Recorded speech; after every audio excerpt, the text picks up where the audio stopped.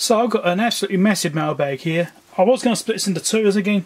I'm actually about 2 months ahead of mailbag videos. 2 months. So I'm going to do 2 in 1 here and do one massive one. There's a few interesting things in here. Well, I hope so anyway. Stick around to find out. A couple of Arduino Pro Micros. The difference between the Pro Micro and the Pro Mini is that this has got a different processor on it. It's a 32U, I think it is. These allow you to use these things as a keyboard or mouse because they can simulate a USB device. So I've got some of these because I was thinking about simulating a USB device. I won't go into detail. Let's just say it's stopped something going to sleep. Oh, what the hell, I'll tell you. So the computer at work is upgraded recently and they've changed the system so the thing locks itself every, I don't know, probably 3 or 4 minutes, maybe 5 minutes even, I'm not quite sure, but it doesn't last very long before it actually locks itself and you have to log back in again. It's a real pain. It's not actually kicking you out, it just goes to sleep and locks the screen, you know. It's just really annoying because I often go away for a few minutes and come back and it's locked again. It happens a lot. I do that quite a bit. I'm actually going to make a little mouse wiggler. So the idea of this is to program this so it acts like a mouse and just have it so it moves like 1 pixel at a time or something. And just moves the mouse left and right by 1 pixel to try and keep the computer awake. That's the plan. It may or may not work. I don't know. Hopefully it does. And you can blame Julie and Yolette for this. Click subscribe right now. Quick. Before you forget. Next thing. These, probably see them fairly well through here I suppose. These are microdots. No, not microdots. It's a spy movie. These are carbon pads which are meant for repairing keyboards and keypads. Like it could be like a remote control, things like that for your TV. You've got these little carbon pads in them often which conduct and they touch between 2 traces on the circuit board and that's what makes it register a button press. And they do wear out. And this is a little assortment which has got a whole bunch of different sizes in it. If I ever need to repair something which has these pads in, I could just literally get one of these, remove the original pad which is worn out, glue one of these new ones in, and that should be fixed. And these aren't even that expensive. I should have bought 2 packs really. There'll be links down below for these things too. Anything I can give you a link for will be down below. So check those out. Right, this is a little test board for using on VNAs. I'm pretty sure I've actually got one of these before, but you know I can find it now. Anyway, I've got another one. I've got so much stuff. So the idea of this is that you can actually use this on your VNA and test that it's producing these patterns. It's like a demo board thing really. Well, it's RF demo kit, there you go. So you've got low pass filter, high pass filter, band pass, notch filter, and you've got different Smith chart representations as well for different types. And you've got these little cables here which you can plug into it, these little UFL connectors. Attenuators, so you've got through there, it should be no attenuation, attenuate 5 dB and attenuate 10 dB apparently. So nice. And there's a little Smith chart thing here too which is doing something. I think it's just an example, I don't think it's actually doing anything. I'm not sure what the story is with that. It's actually got a point marked there and there and there. I don't know. I think it's just showing where those references are. But yeah, so I got this because I thought I could be good for testing my VNA out and just playing around with things, and sometimes it's nice to have a comparison for things. And these are really cheap. The reason I got that board is because I recently got an SSA2104 X Plus, and it's now a VNA. So when you have a spectrum analyzer or a network analyzer and all that, you'll often want to put a DC block on the front of it, which is what these are. So it's apparently DC to 6 GHz. I don't know if that's true or not. We'll maybe potentially find out. This just blocks DC. Usually only quite limited. I think these are only rated for like 50 volts and all that. And the idea is obviously in connectors. And you put it in series on the front panel, and this gives you some kind of DC protection. A lot of spectrum analyzers cannot tolerate any DC whatsoever. It will just blow the thing up. You put DC into the front of a spectrum analyzer, a lot of them will just go bang. And you lose your front end and that's it. So it's always a good idea to make sure you're running a DC block. So I picked up a couple of these because I need a couple of these things on different devices. So one is my new spectrum analyzer, which does actually have a 50 volt tolerant input apparently according to the front panel, but I'm going to put these on anyway. And the other one's my CMU200, which it does have a DC block on it right now, but it's a B and C type, and I wanted to put an N type on there because that's what the connectors are actually on the front. You can never be too safe, always use protection.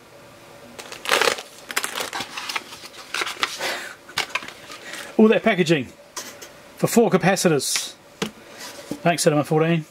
That's brilliant. And there's a whole bunch of stuff I ordered and it's not in stock. Seriously, there's dozens and dozens of parts which aren't in stock. I thought that was last year.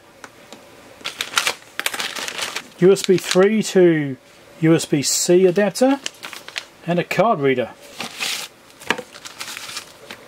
So we've got this I ruined it for you, didn't I? Did that too quickly. Put it back on. Okay, good. Now you can enjoy yourself.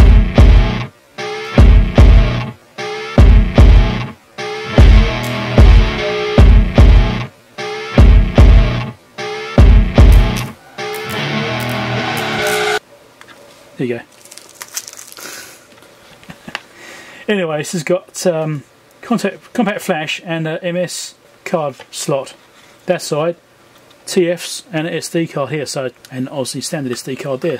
So let's look at multiple. Yes, I wanted another card reader because I actually wanted to adapt what I've already got for my system, and I always like to have spares.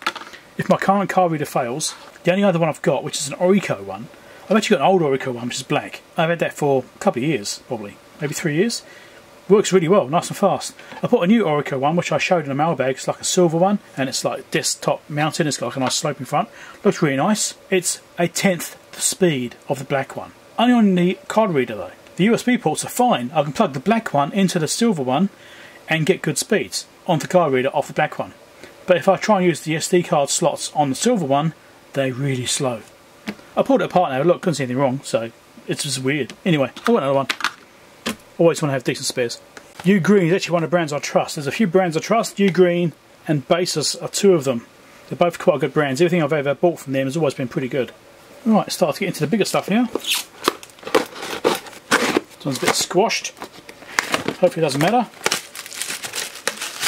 So this is a battery charger for... what brand was that? My wife bought a camera. I can't remember what brand it is now. And it takes these batteries. And I wanted to get a spare, another charger, because currently right now the batteries charge through the camera, so you have to have them in the camera to charge them up, because you don't actually have a standalone charger. So I wanted to get this 2-bay charger here. There's the battery here. Right, so it's not an original, it's an aftermarket thing. BLS 50 is the original battery. I did actually get a battery before, so she had a second battery for it. No, they originally came with one battery, that's what you got. But I wanted to get a standalone charger and a spare battery unit as well, so she can charge batteries up using this charger instead. So now she's got plenty of batteries and a standalone charger for her camera, so she'll be happy. I'm actually tempted to nick her camera and try using it for this, in case it's any good for doing videos. Don't know, might be. But then she might tell me off. Oh, that's funny. So, more DC blocks. These ones are B and C type. I already have a B and C block. Let's go and get it for you. So this one I actually have my CMU 200 all the time. This one here. Alright, this one's supposed to be 4 GHz apparently. It's actually got naming and stuff on it, so it probably is a reasonable one. And it's obviously an AliExpress special, but it might be fine. And it's supposed to be 6 GHz. Yeah, we'll see. Two of those, two BNC ones, because I only had a couple of these and I already used them all. I actually run out. I didn't have any spare left, so get DC blocks, people. Get protected. Don't forget, when you see Julian, click subscribe right now, quick, before you forget. Tell him off. Or say hi. Say hi to Julian, probably better. So this is an RS Components one. What do we have here? I realised I was actually a bit short on voltage regulators because the project I want to work on recently, and it turns out I didn't actually have any negative voltage regulators, not the ones I wanted anyway. So these ones here are 7908, so there's 8-volt negative regulators. Got some 7905s which are negative 5-volt regulators. Now I've got these ones, I can actually do this project I was working on. So I actually tried to do a live stream last weekend. I had a power failure initially which completely ruined things. But then I did finally get the live stream done later that evening, 12 hours later. I was trying to work on a project and I needed negative regulators to be able to do that. I didn't have them. I thought I had some, turned out I didn't. Now I've got some. And me being me, I might have ordered a lot of them. Just saying. One of the things I discovered recently is that these negative regulators are actually getting really hard to get. It's like they're not made anymore. So I actually had to do a lot of hunting around trying to find them. A lot of places said, no, can't get them anymore. You know, no stock. Not made anymore, obsolete. It's like, wow, really? I've got a stock of them coming because I wanted to make sure that next time I need some, I can actually get the things. Obviously these days it's all going to surface mount, and so these kinds of through-hole devices like this aren't getting used as much because it's all going to surface mount and using the PCB as a heatsink, which only goes so far. But anyway, if you're looking for negative regulators, I've got them all. Okay, so these are from Harold from CMI Zapper. Did an order with him recently. Been meaning to get a few things recently. So one of these is the Chipmunk HDMI tester, and so you can plug this in an HDMI port and actually just confirm signals and stuff with you. Tell you, there's a bit of a guide here. Right, there's a guide how to use it. So if you want to test a HDMI port, you can plug this in and test it out. And they've also got a tyre CS in here as well. A couple of those. See those little boards there? So these are tyre CS with 15-inch, and so that's for those models which have the issues with the GPU dying. I've used these boards many times to repair them. I've done videos about that before, but I needed a couple more because I actually ran out, so I needed a couple more for stock. Then it's got a battery port tester, so you can use it for testing your battery ports in the computers. It's got a couple of adapters in it as well, so you can test the cables and things like that too. And you've got the known good screen, which is for testing, well, simulating a screen. So basically what you do is you plug this in place of the screen. You've got LVDS connectors here, different types. And also, this particular kit came with cables as well. We supplied these cables. These are pulled from other screens, right? So these, you can't get these new. They're just pulled from old computers. And you have to, you know, it depends on the availability of these. You might have to supply your own or source your own ones. Plugging this cable between this board and your laptop logic board, which in this case it works on these machines. And you can simulate a screen. So also, it will test if you've got the correct signals you should have going to your screen. So your various data signals, voltages, things like that, and this will simulate a screen. So if you're not sure if your screen is bad, you can plug this in instead and actually test it out. But I purchased these. These aren't a sponsorship or anything. These are things I wanted to get. So, but Harold's a good guy to deal with, and he makes some really good stuff. He's a pretty clever guy. So if you're interested in MacBook stuff, go and check his stuff out. cmizapper.com. Go there. There, you've got some more capacitors. I'm just restocking a few things. A few which I was a little bit low on. These ones aren't too bad. 3.3 microfarad, 63 volt. Sweet, because my drawer of 3.3s, it's getting a bit low. Yeah, seriously, it's getting a bit low. This is quite a big package, this one. I think I know what's in here already though. I'm pretty sure it's a local item. It is an Apple battery. This is for my MacBook Pro, or one of them anyway. It's the Retina version, and the battery's been behaving a bit strangely. I don't think it's bad as such, but it's just not reliable. It seems to drain quite quickly sometimes. It's just being a bit strange. So I decided to get another battery. This one's supposedly brand new, original. We'll see, but this is the battery it goes in at. Now I've replaced other MacBook batteries in the past. What now? Quick, before you forget. I'll move this out of the way. I've replaced other batteries in the past for other MacBooks which aren't this format. I mean, I'm like 2011 style MacBooks I'm talking about, and this is the newer style which get glued in, so it's going to be fun changing it. I've actually done videos repairing that computer. I ended up replacing the entire logic board in the end, but I did other repairs to it. The logic board ended up being irreparable, I couldn't fix it, so managed to source another one. Last package. This has got tape on it, so I'm going to have to use a real knife in this case. Some might argue that I should use a real knife all the time anyway, but not many people open the packages with a round knife today. It's a feature, not a bug. Got a power brick, very light power brick that doesn't weigh very much. 15 volts at 4 amps. It doesn't weigh much, I don't trust that. We have a hot shoe kind of mount adapter, 1/4 inch adapter. So I decided to do some work on my lighting around here because I've not been happy with it. I've always felt like I've got shadows from this side because I've got no lighting coming from this direction over here, right? I've never been happy with that, and I wanted to do something with it. I've got lots of lights, like up here. I've got 3 lights across here, and I've got another one over there, and I've got ones up above. But from this side it looks a bit dark to me. So I wanted to play with my lighting some more, so I thought I'd get some more lights. Unfortunately these things aren't cheap. Decent lighting is not cheap. I mean, I don't know, these are still, I don't know, budget lights I suppose, but it's an ED8U, so it's supposed to be, yeah, unfortunately there's no display in it. So the one I'm using right now up here is actually a really good light. I really wish I bought more of them. I've got 2. One's out in my other lab when I record out there, the very rare occasions I record out there, and I'm actually tempted to bring it in here, but I still need a light out there when I do actually do things out there. And this one's a very basic light. This is, you know, there's no displays on it to tell you what it's actually doing, that sort of stuff. It shouldn't matter too much. Battery packs, I've got battery packs, but I don't intend to use the batteries. I'm going to be using the 12 volt side here.